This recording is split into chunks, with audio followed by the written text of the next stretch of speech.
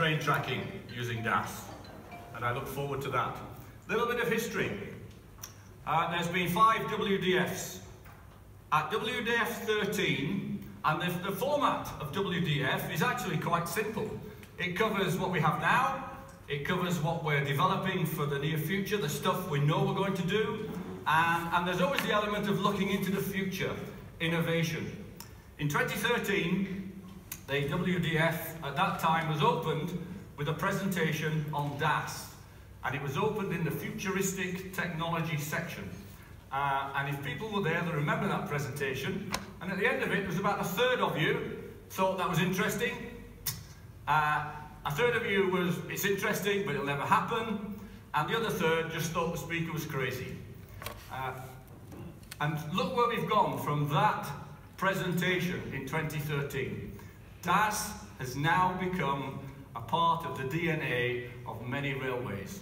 And in the future, you're going to see this in a much larger set of deployments and technological advances.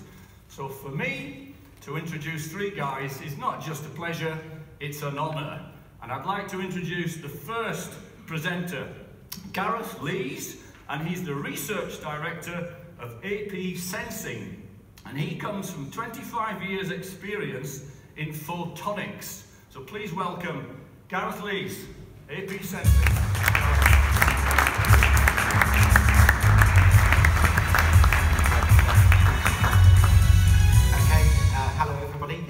I bought my water because I can talk for a long time about this subject. So I'm going to give a bit of an overview on DAS. DAS for rail monitoring. But first of all, I've got a few slides just about AP Sensing, because a lot of people have come up to me and said, oh, you work at AP Sensing, what do you guys do? So AP Sensing are a global organisation. The headquarters is in Germany, in Stuttgart, just outside Stuttgart. That's where we have our production facility, and the majority of our employees. I'm based in the UK, in Basingstoke, which is just outside of London. And in Basingstoke we have a great team of data scientists and software engineers who are focused on DAS and DAS data. Because those of you who've used DAS, you know that it's all about what you do with the data. The data's very important in DAS. The other areas around the world are project engineering and sales staff, so that we can support our clients anywhere in the world. So a bit more about the history of the company. Although AP Sensing is less than 100 employees at the moment, it comes from a much bigger background, it comes from a much bigger heritage. The site which we're based on in Germany used to be HP, and HP then diversified into AP Sensing, into Agilent Technologies, and then from Agilent Technologies we became AP Sensing, and we span off a DTS business from Agilent Technologies into AP Sensing. So the background is much bigger than the company. What we span out of Agilent Technologies was the DTS, and a lot of our core markets are DTS based. DTS is a temperature sensor, a distributed temperature sensor. Our main markets are power cable monitoring and fire detection. So we have DTSs installed in a lot of tunnels, the majority of tunnels, and we put DTSs on subsea power cables, and they use them to monitor the power going through the cables so that you can optimise the power going through those power cables. Also pipeline monitoring and LNG and lots of other application areas. So initially we were a DTS business, and in the past few years we've diversified again into DAS, which uses very similar optical components to give us acoustic information back from the fibre. So DAS essentially is a box. It's an optical unit, which is the unit on the top, and then the bigger unit is the processing unit. And a lot of the innovative work which has been done and that you've seen, certainly in the next couple of slides anyway, and over the past couple of days, all that technology has kind of been done in the processing box. It's all about the software and what you do with the data. Obviously, when you have the interrogator, you also need the optical cable to go with it. In your kind of applications, that runs alongside the train tracks. In a lot of our other application areas, it's usually buried 1 metre, 2 metres below the ground in a duct. And with that kind of configuration, we can pick up people walking 10, 20 metres away. So the system is very sensitive, and that's something that is often underestimated when people talk about DAS. It's an incredibly sensitive system for acoustics. When you have the interrogators and you have the cable, you have all of these functions enabled. You can pick up people digging, you can pick up obviously train traffic, you can pick up when on the subsea cables, if there's an anchor going across the cable, you can pick up all of these kind of events. So the application space for DAS is absolutely huge, and that's why there's so much interest in the technology at the moment.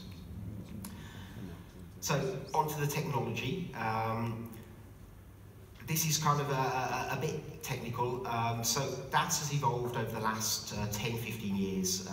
The actual first reported kind of DAS signal was many years before that. This is a typical test, the results from a typical test where you create an impulsive event on the ground. And there's many ways of doing that. In this case, it was just basically a rock dropping from a height. The seismic guys use configured tools to do the same thing. But it gives you a good idea of the response of the DAS to an applied signal. Again, in this case, the cable is buried below the ground. So we're dropping a rock and we're looking at the signal which is buried. Now this particular signal is from a technology in the industry we call an amplitude-based technology. It uses the amplitude of the signal to give you the information you see on the screen. The problem with that is that it's a random signal, and it's random in its amplitude and it's random in its sensitivity. So the signal you get back, this signal here, although there's a drop and the sound wave is moving out, the acoustic wave is moving away from that drop, it's not a particularly nice, clean waveform, which is what we're aiming for. So this is nice, it can identify things going on, it can tell you that something's happening, but it's not good enough to tell you what's actually happening, and it's certainly not good enough to use techniques such as machine learning and some more advanced signal processing techniques. So this is, again, what we call an amplitude-based DAS. So this is exactly the same weight drop. We measured using 2 pieces of equipment, so it's exactly the same event. We're using a phase-based DAS. And as you can see, the waveform is very clearly defined. You can measure that first arrival of the waveform onto the cable, and this is the kind of data which you can actually do a lot with. Every time I drop that weight, I get the same signal. Whereas in the previous example, the signal would be subtly different. It's a speckle-based pattern. Whereas here, I can keep dropping that rock and I can keep on getting that signal. Turning that to the kind of rail applications, every time a train comes past, you can get the same signal using phase-based systems. So the technology of DAS is advancing, and the advancing hardware enables a lot of these applications. So my next couple of slides are about the kind of state of the art in terms of DAS and where we've been pushing the limits to, relating to the rail applications. So one of the issues with rail is that you've got huge networks. You've got huge, long, we would call them linear assets. So pushing the range of DAS obviously brings the cost per meter down. You can do a lot of things to increase the range on a DAS in terms of internally to the optics. You can increase laser powers, you can change the way you interrogate the light coming back. But what I'm showing here is by a good use of fibre selection. In this case, it was an OFS, ultra-low loss fibre. You can really push those ranges into kind of 100 kilometre plus. The signal at the end here, you can just about see this kind of periodic signal at the end. This was set to be a rough magnitude of a train, and at 117 kilometres it's quite clear. So for some of the train tracking applications, certainly the technology is there to do over 100 kilometres. So one of the things we're really proud of is the kind of toolkit we've put together to enable a lot of these applications. Our software is something we're quite rightly very proud of. A lot of our clients come and say that it's very easy to use, it's very intuitive, and it gives you the right kind of information. And we've always worked from a client-led perspective on our software. So this is our configuration tool. You can set up a lot of rules here. So when things are happening on your fibre, you can say, I'm only interested if it's got a velocity between 20 and 40 kilometres an hour. And you can set that rule up and you can apply it to a zone, and you will only see things which have a certain velocity. So the system comes with the ability to set these rules. Widths as well. I'm only interested in events of a width greater than 50 metres. You can set that rule up as well and apply these rules to your system. On top of that, something which I know is going to be discussed in the next presentations, we can set different machine learning modules.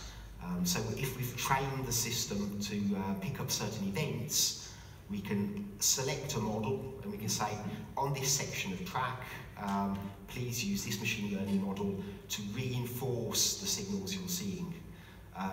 This reduces false alarms and gives us a bit more confidence in the signals we're seeing.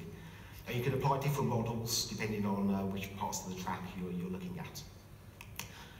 And this section here, which is the one when you're configuring your system you spend a lot of time on, it's configuring the fibre and matching that to the assets on the ground. The other software we're quite proud of is our Smart Vision software. It enables us to take data from the system and display it. In this particular case, I'm just taking the energy data and I'm putting it on top of a map. And it's just basically two trains which are travelling along that particular track. We're not doing anything clever with the data, it's purely just the energy coming back from the DAS unit. We can do a lot more with that data, and I'll show you on the next slide how we can use the data we're acquiring to do clever stuff.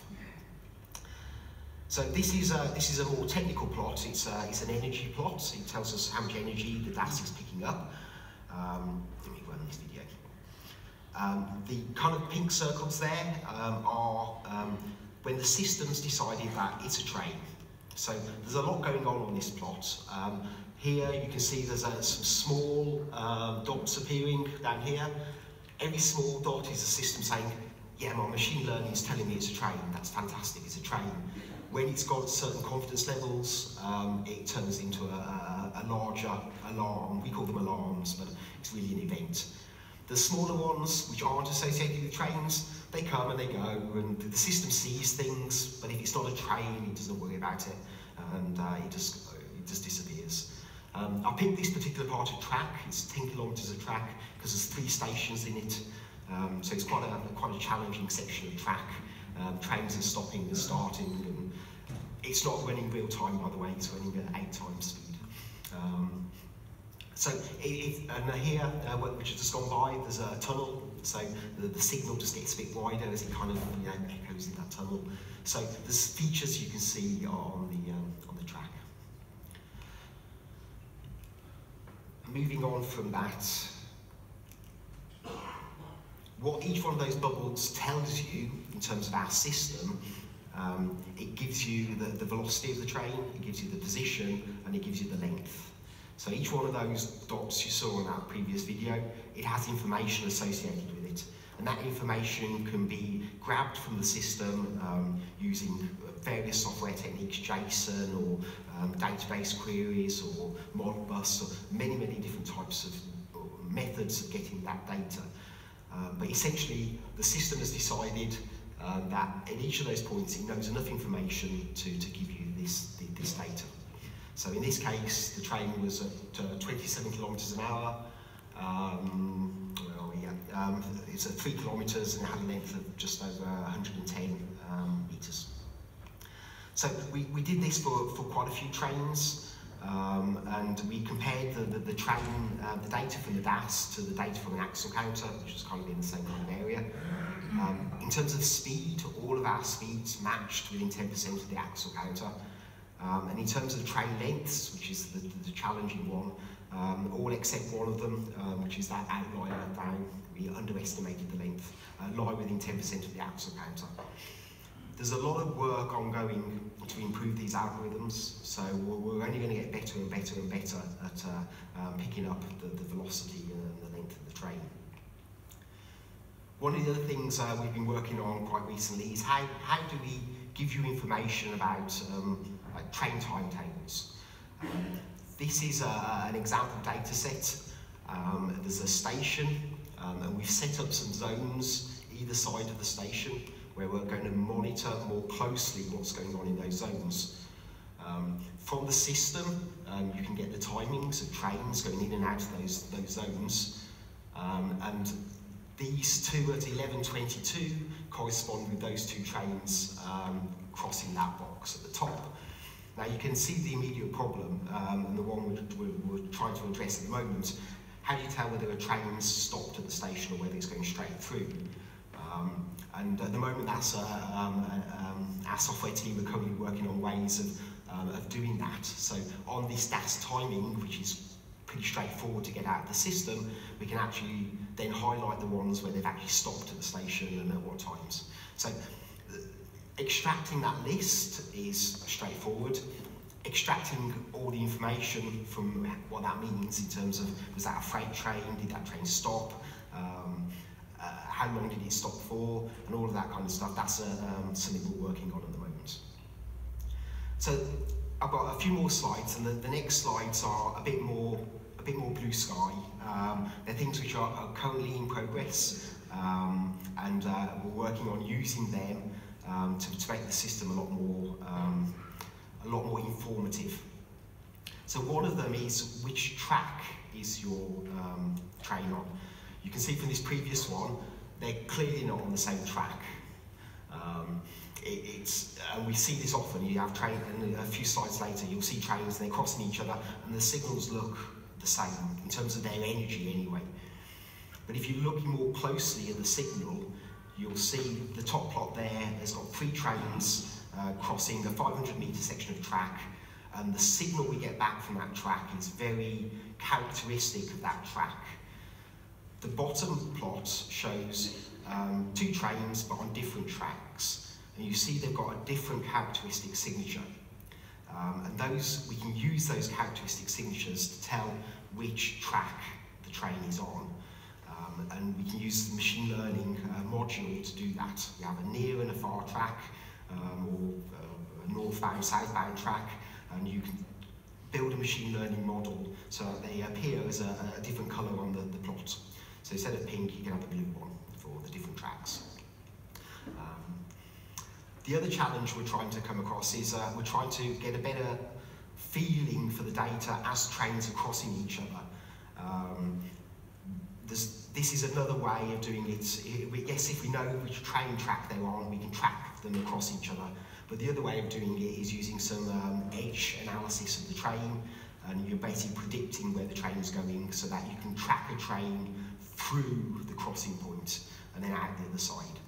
So there's a lot of techniques, and the way we've built the system, the software system, these are plugins to the system.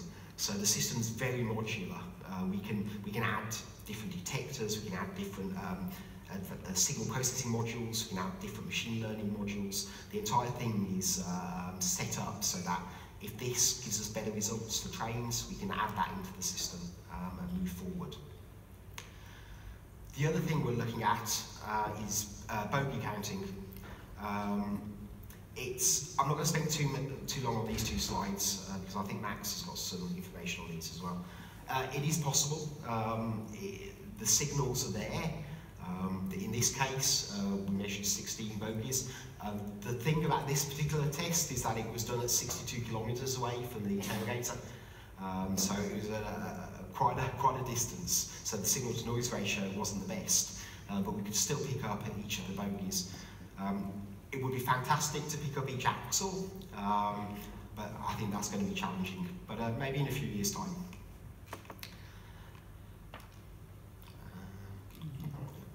So the next slide, again, is just another iteration of the bogey counting.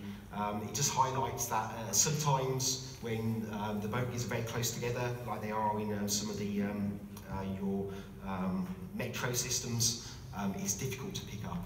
But we have ways around that, and I think Matt's got a slide on that. Flat wheel detection, it seems to be not a problem.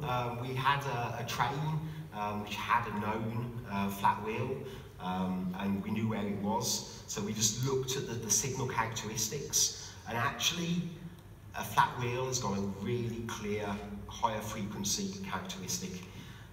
The plots there, the top one is a low frequency output and the bottom one is a higher frequency output. Both are available, just a click of a button on the interface. And the bottom one shows a clear peak at bogey number 8. So we can tell that on the 8th bogey on that particular train, there's a flat wheel. Again, we can extract the data and we can analyse it and we can tell you there's a flat wheel. The real challenge is to put this into an automated system. And instead of those pink and blue dots, you want a pink blue, then you want a red with a cross, and identify all these features from that DAS data. And I think we're getting there. Another one which we did was a lightning discharge. Now, we're kind of doing this kind of work for our power cable monitoring. So when you're looking at overhead power cables, it's very important to see where there's lightning strikes on those power cables. But it kind of also applies to arcing or any kind of discharge in the rail network. In this particular case, the photo here, there is an arc formed from the top line to the bottom line, and there is a cable in the bottom line, and there's a cable on the ground, the other side of this equipment. And the two plots on the right-hand side, one shows the signal from the ground cable, and one shows the signal from the actual overhead cable. And they're huge signals. Yeah, they're way above the noise floor of the system. They're not far off the size of a train. Train roughly is 20 to 30 radians, and here it's 5 radians. So that arc which we generated created a really big signal with a characteristic frequency as well. So just to summarise, it's a really exciting area, and I'm really pleased that there's so many people interested in it. For myself, it's very exciting that there's so much passion around using DAS for the rail network monitoring. It's incredible. There are several different types of DAS hardware out there, and choosing which DAS hardware you use is quite important.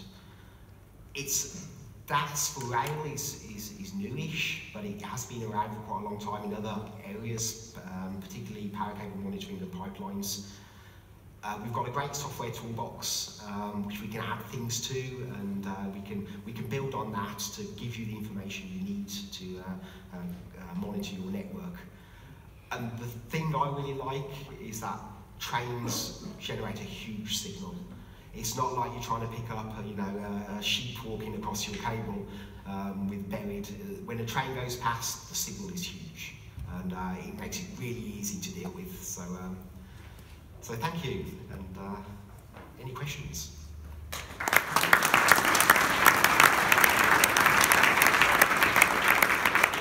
Thank you very much. Just a bit of confirmation. You produce the box and you utilise existing capacity on the client's fibre network. Yes. So apart from your box, which is in a little safe cabin, out on the infrastructure is buried fibre, no other power, no other sensors, nothing. Just a telecoms fibre. And the telecoms fibre to get it back. But well, just any fibre. Wow, it's pretty good. Right. Well, let's get into some of the questions. I know where this came up from because we saw this early on. But what is the minimum speed a train can be detected using DAS? So it's it's not an easy question because it's the word detected. So as soon as a train starts to move, you will see something. And we can see that as a train pulls out of a station, you can clearly see the movement. And remember, I said how sensitive it was. If the system could pick up me walking like this, it can certainly pick up a train moving. So detection is not the issue. It's how you turn that into a dot, saying I'm now moving at 5 kilometres an hour, 10 kilometres an hour. I've certainly seen detected events at 5 kilometres an hour from the data we've seen. Again, as we're learning and going forward, we'll get a better idea of how to handle those very low speeds, because they do look different in terms of the data. But certainly, like I say, it's a very sensitive system, and as soon as it starts to move, you see a signal. We just then need to put our signal processing around that data to say that it's a train moving. We've been hearing about the fusion of sensors throughout this set of lectures. Here we have one sensor and multiple applications, and I think we're going to hear a term called the fusion of applications. And one of the questions here, and it's just moved, here we go. But how does the machine learning, which is going to look at each of those algorithms, does it need any human intervention, or does it get to a point where it can run itself on these multiple applications?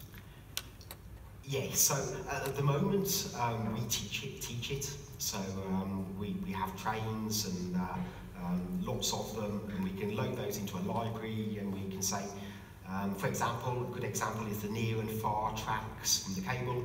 We can load those different trains into the machine learning library and teach it that train's on the far track and this train's on the near track.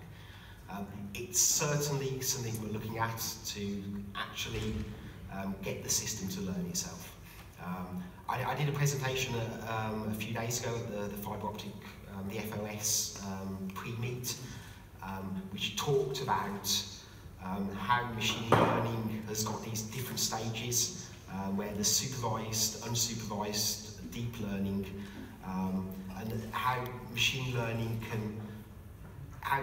techniques can be self-taught, and those kind of techniques are available. It's just a case of it kind of moves on to the SIL4. It depends how much processing power you want to put on your unit. A lot of it's driven by what we can do in terms of computing power. But yeah. That question about SIL4, can I ask that you ask this to the third speaker? You can start preparing his answer now. And I'd like you to change that question, because we are Greta Thunberg. I'd like to say, how can we get DES technology to SIL4? Not what is limiting it. But please ask that question to the third speaker. And for a final one for you, and this is one everybody worries about, as a DAS is acoustic. Yeah. If I've got a lot of noise to a construction site to the right of my track, does it negate the DAS? Does it affect it? How do I deal with it? So actually, Max has got a good slide for this one as well. I'll put it all up. The system, although you see red blobs and you see energies, the system sees the raw signal. It understands the time domain and the frequency domain components of those signals. And just like the human ear likes different music, the system can tell between different sounds. And construction traffic and trains have got very different sounds as far as the system's concerned. And it is possible for the machine learning to actually have two red blobs on the screen in terms of energy, but interpret them as totally different events, very different events. So yes, it looks into the detail of those red blobs and it tells you what it is. Please show your appreciation for Gareth.